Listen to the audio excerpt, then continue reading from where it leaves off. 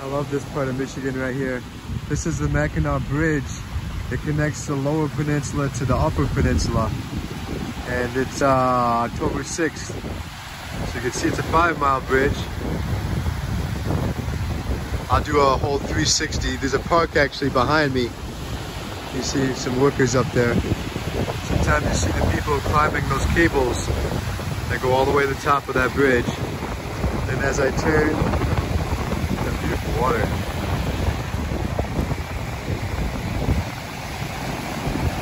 In the summertime, sometimes I see people get in the water right here.